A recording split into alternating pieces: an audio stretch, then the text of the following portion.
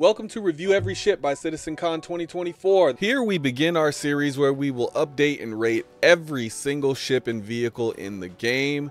We can't do it alone. Comment down below what you think are the best and worst things about the ship we're reviewing. Add some helpful tips and share your rating from 1 to 10. 10 being the highest, of course. Is to give an update on every ship since some haven't had a video made about them in years. We'll go in depth, but we won't repeat everything on the RSI website. We will link to multiple sources of information, either in the description or in a pinned comment. We started our series with the Aegis manufacturer, and we just reached the Aegis Gladius.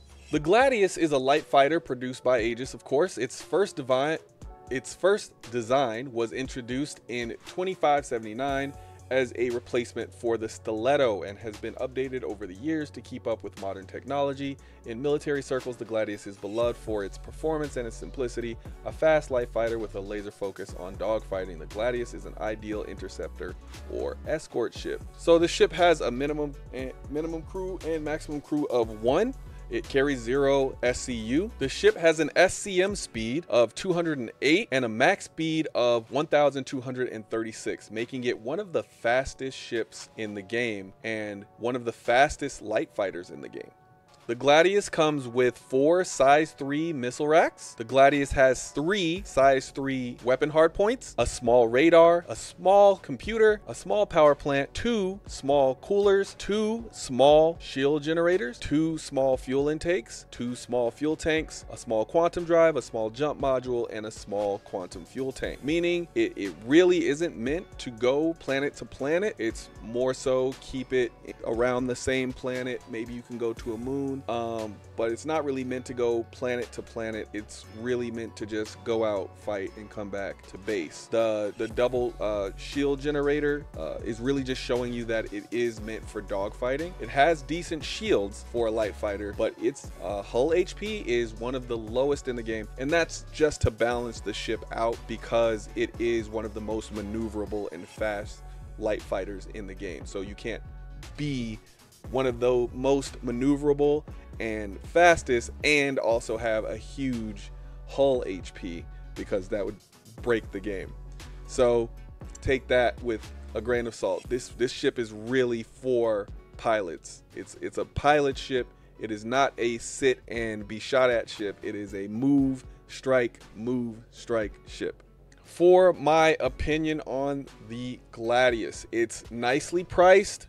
It's a ship that's based around maneuverability. So that means you're going to have to strike and then move. And that means you're going to have to be a good pilot. If you want to ride this ship, if you want this ship to be your main ship as far as combat, you're going to need to be a better pilot, and you're going to need to keep being a better pilot constantly, because people will buy bigger ships, they'll buy ships with better guns, and they will come at you.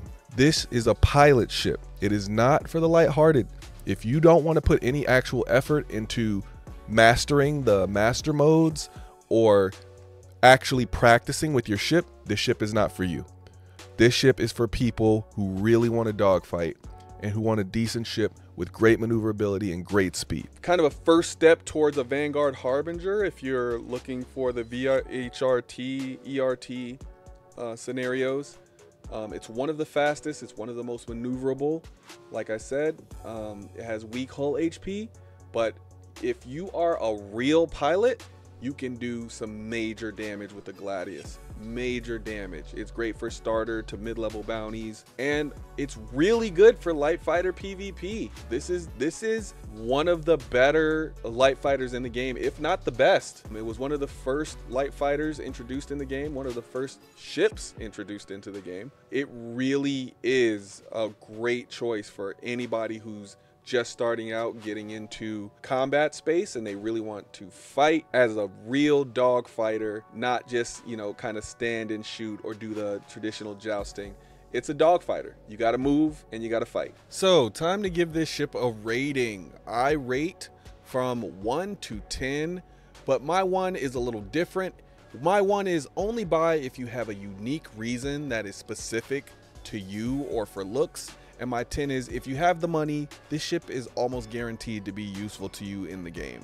Excellence achieved. All right, so it's not a meaning that the ship is just useless and nobody should ever buy it. It just means you need a unique reason or a specific reason to you in order to buy it. And my 10 doesn't mean it's a perfect ship. It just means you will definitely find a use for it. And I would say it's just excellence as far as its design and more, not just its design. So that's my rating system. Again, my 1s are not terrible and my 10s are not perfect. Thanks. And this ship, honestly, I give it a 9. It's nicely priced. It's, if you like dogfighting, you won't find many better ships for dogfighting.